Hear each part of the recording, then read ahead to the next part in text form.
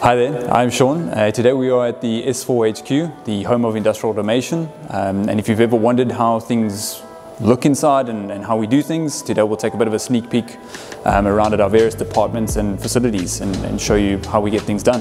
So what's typical for a company like ours is to start the entire process off with receiving an RFQ, or what is known as a request for quote, from our customers or prospects. That gets shared internally with our project management team. It will be assigned to them based on their skill set and their knowledge. They are made up of controls, electrical and mechanical engineers, and based on what is needed, like I said, we'll distribute it to the person that's best suited for that inquiry.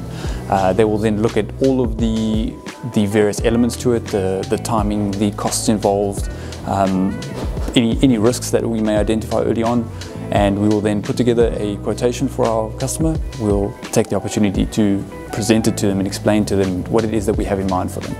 Behind me we have one of our very many software development wings. Within our group at the moment we have more than 130 software developers, all working on various projects and tasks and different platforms. Anything from vehicle diagnostic software through to WMS or warehouse management systems and small-scale ERPs.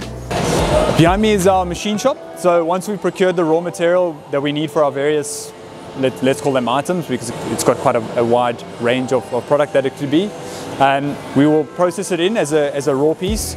It will go into the allocated machine and machinist. They will then take it on with their drawing that's been issued from our mechanical design department, and they will manufacture it to the specification of that drawing, the various dimensions and tolerances that are considered. It will then come out as a finished product on the other side. You can see it's all been collected already for today. The guys are very busy. And then it moves on to our assembly floor where it starts getting put together with the rest of the facilities. Behind me is our in-house spray booth. So when it's called for on our manufactured items, we will bring them in here. We'll give them a spray over, a couple of coats where necessary, and then we'll bring them out, allow them to dry before we carry on with our assembly process.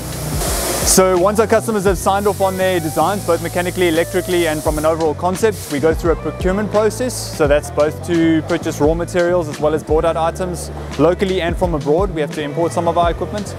And once it all starts to arrive and come together, it comes through for manufacturing if necessary. Otherwise, it comes straight through to our shop floor.